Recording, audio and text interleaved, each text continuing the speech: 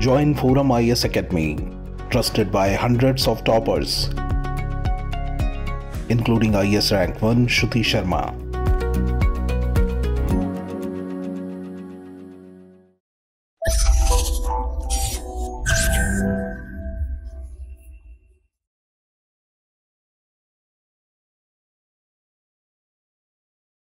Hi, this is Krishnan. I'll be doing the Hindu newspaper analysis for the day. So these are the 5 topics that we'll be seeing. Let us go to the topic directly. So this article is about how, compared to last year, the amount that is going to be spent on the Manrega scheme has reduced. So I hope all of you know what Manrega scheme is. We have already covered it in depth. In fact, we have seen even the nitty-gritties of it. So here, we'll not go into the nitty-gritties of Manrega. We are just going to tell what are the positive impacts it has done over the years. So what has it done? Reduced poverty via off-season employment. So what do you mean by off-season? You know how agriculture works, right? For first 6 months you will have job, and for the next 6 months you will not have job. So at that time, what these agricultural laborers, what work they'll do? They can't be unemployed, right? So they need to have some employment. So what this Manrega did, it gave them employment. So because of employment, what happened? Poverty got reduced. Next thing, it improved household consumption of poor people. How it improved consumption of poor people? Because since they have money, there will be demand, and because there is demand, they will go and buy in the shops. So when they go and buy in the shops, when they spend money, consumption takes place. So here we are telling improved household consumption of poor people. And next, act as insurance during monsoon deficit season. So what does this mean? If there is monsoon deficit, there will not be proper agricultural season. If there is no agricultural season, no work. So what will happen? People will not have enough money. So what this Manrega did, it acted as insurance during the monsoon deficit season. So you know in India, right, the entire country is dependent on monsoon. So if monsoon fails, the economy fails, and there will be protest and all those things. So if the monsoon fails, what will happen? Manrega, it acted as an insurance. Next, greater food security. So here we are just telling if people have money, they'll be able to buy food. So that is what we are trying to tell. So, and this is the most important thing. So what happened during pandemic? A lot of men were working in urban areas, right? In the cities, in metropolitan places and things like that. What happened? They went back to rural areas. So what this Manrega was able to do was, it was able to absorb these men into the rural workforce. So because of that, they were able to save themselves from poverty. So during pandemic also, Manrega played a huge role. Next. But what is happening, since Manrega is fully, the expenditure for Manrega is fully paid by the center, what the center is doing now is, it is seeing this scheme as a fiscal burden. Why we should give all the money for Manrega? Because it is putting a hole in the pocket. So they are seeing as a fiscal burden. They are not giving push for this scheme with a lot of enthusiasm. So this is what this editorial is telling. So the central government is seeing this scheme as fiscal burden. But however, you should know there is one type of problem with Manrega. That is, what they generally do is, they will not, Manrega is for asset creation, right? But generally they'll do road construction, that also sometimes they'll not do properly. Canal irrigation they'll do, but it will not be done properly. So what the editorial is telling is, you try to broad base the type of work that you will give in Manrega. So that link, not just do these works, do other works also. Next is, what are the other issues with the scheme? This is a very serious issue. Wage delay and underfunding. So what is wage delay? Let's say January you are working, you will get your salary in April, May only. Sometimes you will not get during that time also. So they'll delay it. So that problem is there. Underfunding is, let's say it will take 500 crores for a month. What the central government will give only 300-350 crores to the center at that point of time. So these are the issues that are going on. So what happened? Led to depress the demand. So people generally, what they did, see, if the government itself not interested to do the schemes properly, what they also lost interest. So what will happen is, in Manrega, you will have to go and you will have to ask for work. So if people are not asking for work, they will not give work. But now people are not seeking work. Why? Because even if they go, wages they are not giving properly. So those issues are there. And what has happened recently, they had introduced Aadhaar based payments. They thought this will be a game changer, but what it has done nothing. It has neither reduced corruption, it has neither delayed I mean, it has neither addressed the problem of delayed wage payments. So those things are also still there. And what is happening? It has created hurdles for workers and officials. What does the hurdle means? For example, if Aadhaar asks you fingerprint based attendance, what will happen? Old people and all, they will not have proper fingerprints, right? So the authorization will not happen. So this is also creating unnecessary problems. So now the Union Rural Development Minister says we cannot give 100% money for a Manrega scheme. So what should happen? State should also give 40% contribution.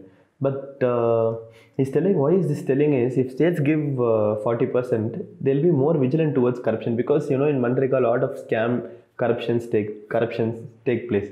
Let's say 100 rupees you get, 10 rupees you'll have to give for the person who's giving you the money.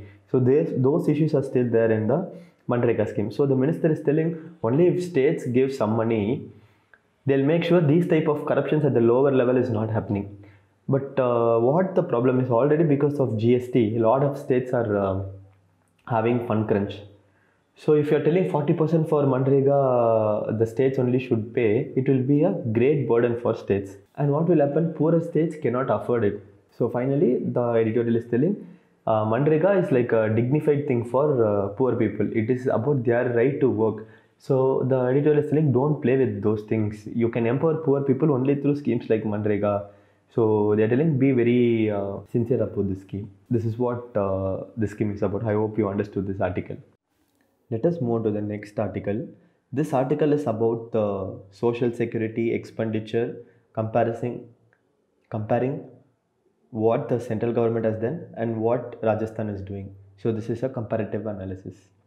So why is this in news? Because recently budget was released, right? So it had a lot of cuts in various social security and welfare schemes like food security, Manrega, as in severe cuts as in terms of expenditure.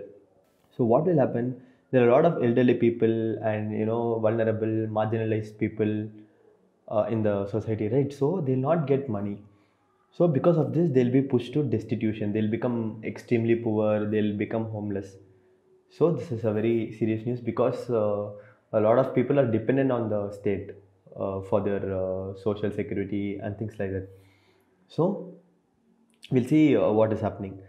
So I hope most of you must have heard about National Social Assistance Program. So in that, what will happen? It is a centrally sponsored scheme. So what is a centrally sponsored scheme? That is 60:40. And if it is Himalayan state or it is a special category state, it is 90:10. So 60% state central will give, 40% by the state, and 90:10 in the for the Himalayan states. So in the National Social Assistance Program, what they'll have 200 rupees for the elderly and 300 rupees per month for widows and persons with disability. So okay, initially you might say, okay, 200 rupees for the elderly and 300 rupees per month for widows and persons. But what they have not changed this at all. How did they come to this? How did they prepare this list?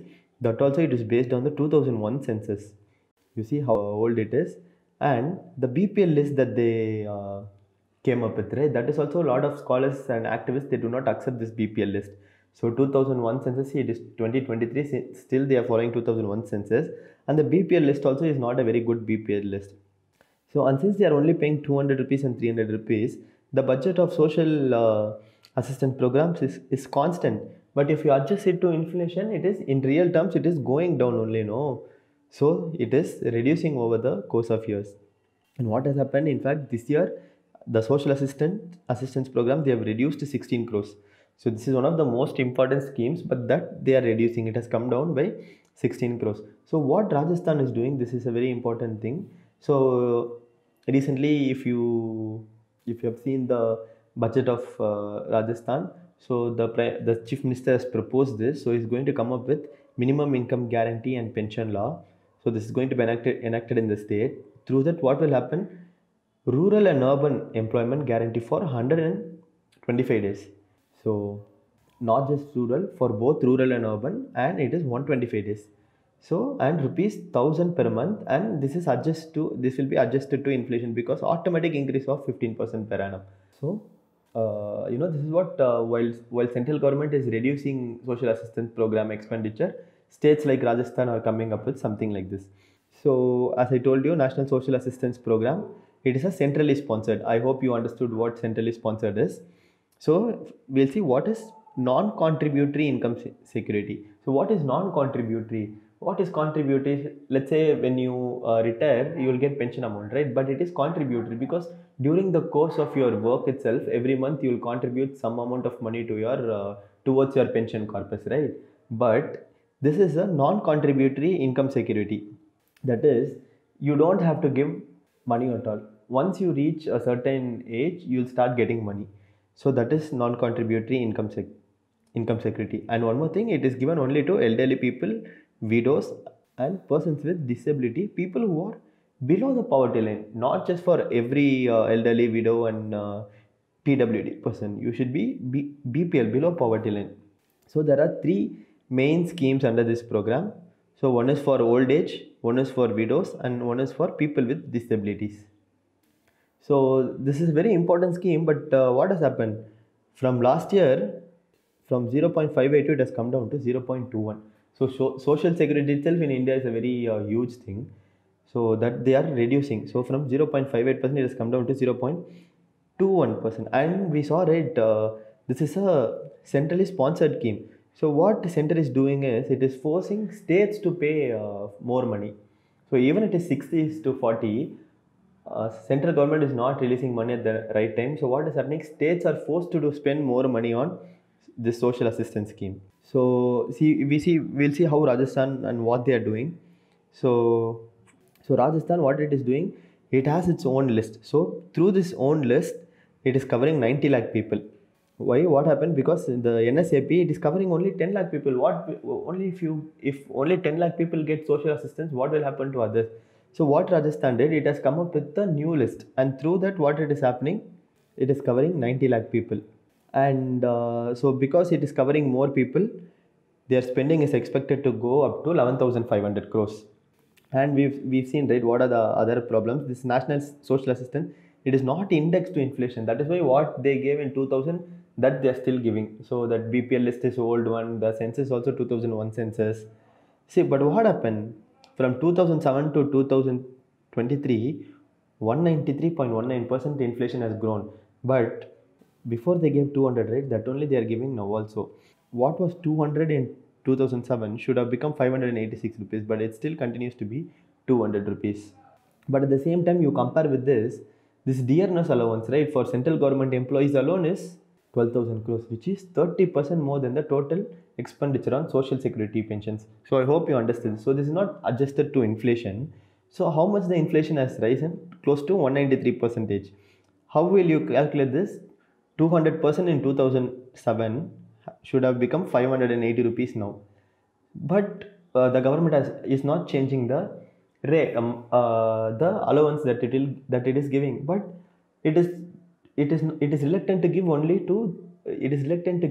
only to these people, because you see the central government employee dearness allowance, for that alone they are spending 12,000 crores, and this 12,000 crore is 30% more than the amount that they will be spending on social security pensions. So we'll see how the eligibility criteria also varies. So you see, for the central government, it is based on 2001 census, and a disabled person, if he or she should get pension, they should have more than 80% disability. So that is very high cutoff, right? So 80%. So but what Rajasthan government has done, men just have to be 58 above, women just have to be above 55, and if they are below poverty line, they'll get. And widows with adult children also eligible. So if you are a widow and if you have children, central government says children will protect you. But Rajasthan, what it's telling, even if you have a adult child, you'll still get pension. And disability from 80%, they have brought it down to 40%. So if you are 40% disabled, you are eligible for this. Earlier, you'll have to be 80% disabled. So because of this, liberal cutoff, what has happened? 90 lakh beneficiaries are there in Rajasthan for just this social assistance program alone. So this is a good thing, right? While central government is reducing the amount it will be spending on social expenditure, Rajasthan is increasing it. So this is a good thing. So what the author is telling you for this is telling for the central government, is telling credible entitlement, is telling what people will get, what they'll not get, that you tell clearly. If you have all these disabilities, you will get this. If you don't have, you will not get this. So credibly you tell what they're entitled to. So that is telling strengthen accountability. So you generally know in schemes like the social assistance and all, there are a lot of corruption both at the high level and low level. So they're telling strengthen accountability, and they're telling give legal protection. So if for a month you do not get money, or if the allowance is coming down, a person should be able to go to the court. So they're telling in the act itself you bring legal protection.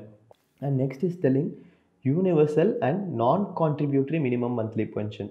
So it should be universal, that is everybody should be eligible, and it should be non-contributory, that is once I reach that age I should be able to get the money. I will not go and contribute money. So things like this will help all these roadside vendors, people who are in the marginals of the society. So, and they're telling this pension should be 50% of the minimum wage. So before they retired, how much they were earning for a day, that should be the how much they were earning for a month. That should be the 50% of it should be the minimum wage. So this is what the author is telling. So he's telling only if you give all this, these people will be able to live a life of dignity, or else they'll have to go beg, borrow, steal. At after 60, for an elderly person to go and do this, or for a disabled person or for a widow to do this, it is not leading a life with dignity, right? So the authors are telling, so this is how you go about it. So people are supposed to live a life of a dignified life. So they're telling if you do all these things, they can lead a dignified life. I hope you understood this article. Let us move on to the next article. This article is about pangolins and how they are still being poached and trafficked. So it is only increasing in India in the last 5 years. So why is it in news? Because World Pangolin Day. Today is World Pangolin Day, and Traffic Right. It's a non-profit organization. So they are telling in Indian pangolins, close to 1,203 pangolins were found in illegal trade. So you see this organization, this NGO, Traffic, keep this in mind. So they are telling 1,203 pangolins were found in illegal trade. So who is stopping it? Odisha is topping the list, followed by Maharashtra. So in Odisha, they seized a lot of pangolins, and in the seizures, 50% were live pangolins. So they were alive. So they were rescued alive, and 40% were scales. You know this.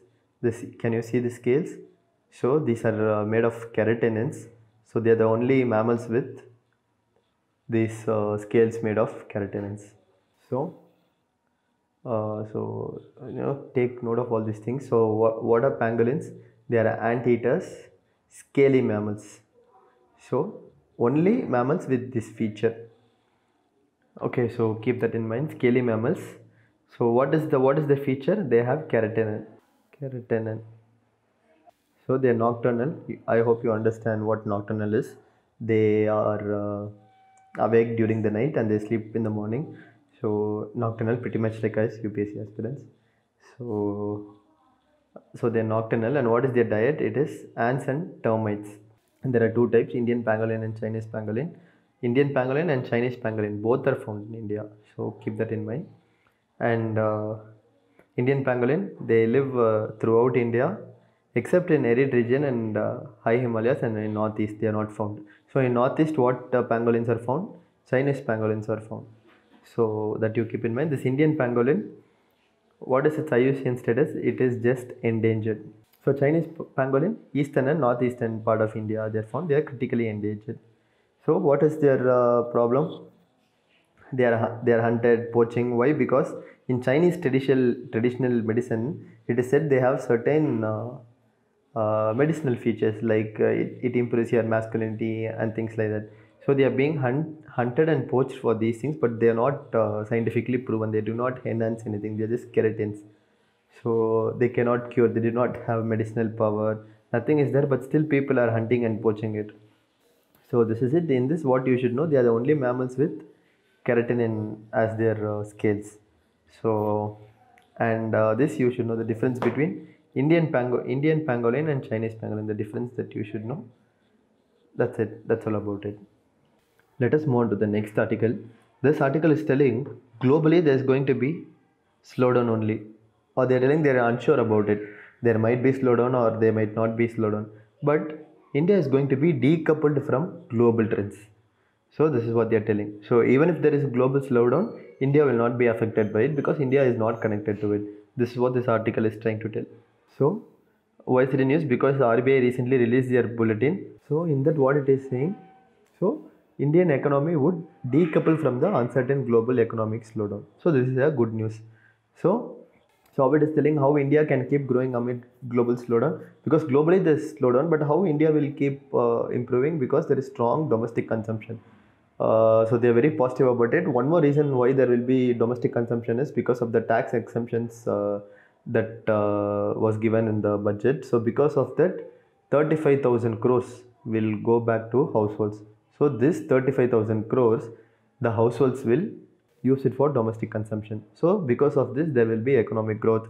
Next is broadening credit disbursements. So banks are again willing to give credit. Because of this also economic growth will be there. And because of good growth prospects in agriculture and allied activities, agriculture and allied activities are going on well. So in this sector also there will be investment.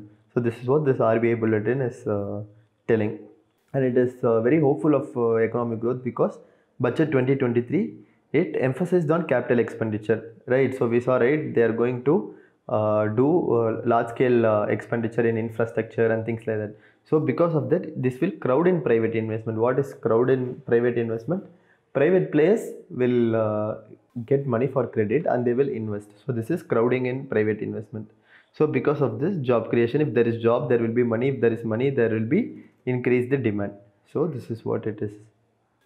So for the prelims point of view, you should know what is crowding in and crowding out. So crowding is when there is increase in private investment due to increase in public investment. So when the government is investing more, so when there is in infrastructure products and things like that, private will also invest.